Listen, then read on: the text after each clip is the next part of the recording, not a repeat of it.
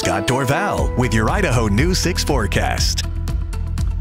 Good evening again, everyone. It was a little better day to get out to the pools. Roaring Springs, a little less smoke in the valley with yellow air quality, which isn't bad at all, but less smoke overall, but there's still fires that continue to burn as we're watching Don Nelson and with that official showing fires in every direction when you're standing in Long Valley. It might be okay in Long Valley, but a lot of smoke nearby, certainly. I want to show you what's going on here. And this visible satellite picture, so we can see the ground as well below the cloud cover. This is craters of the moon over here. See all that shows up as dark?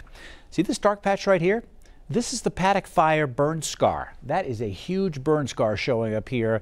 Again, just completely black in this region here. So, but not much smoke coming from this now as fire a little bit more in control here. Notice what's happening with the snag fire. This one is burning uncontrolled. Latest update now, over 10,000 acres for this fire alone. 10,500, I believe. 0% containment, and it is burning like crazy. And there's the smoke heading on off to the northeast. We're going to look at that fire from the view from Tamarack Resort. This is a time-lapse view from midnight last night. There you see the flames. When we put it into motion, sky's just lighting up. Incredible views here. These streaks of light as highway cars going down Highway 55. Watch in the morning, smoke settles in, and I believe we had fog in here as well. That was kind of mixed on in, and then hazy conditions as we see even this afternoon. So still plenty of smoke around those fires. A little less coming down into the valley though, which is good news. Some cloud cover coming across south here, folks in the Magic Valley, especially in the South Mountains. A slight chance of some thunderstorms, a 20% chance favoring southern sections, but you notice that cooler weather to the north, which certainly helps.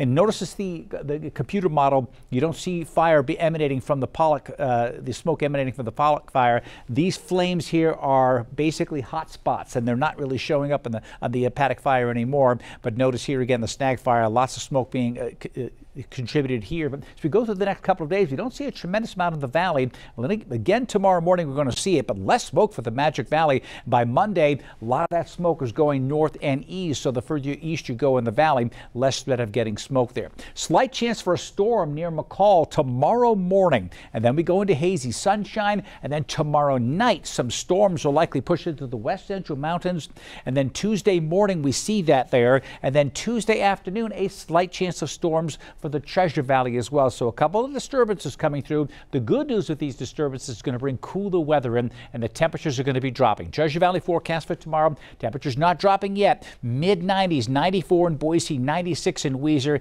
Hazy sunshine, still hot in the McCall area. 83 tomorrow, 97 in Riggins. For Sun Valley, I do expect it to be still warm with cloud cover in the morning. We're around 82 degrees in Sun Valley, while in the Magic Valley tomorrow, a lot of clouds in the morning will break into hazy sunshine. Still above 90. Another hot day tomorrow, but it starts to change. Look at this extended forecast for the Magic Valley. Low 80s as we go through most of the week ahead. So comfortable temperatures coming in. And the same story in the Treasure Valley. 94 tomorrow, 86 on Tuesday. My Scott scores go up to a 10 on Wednesday. We've got a 10 on Friday and Saturday. It's a good looking week all the way into the upcoming weekend.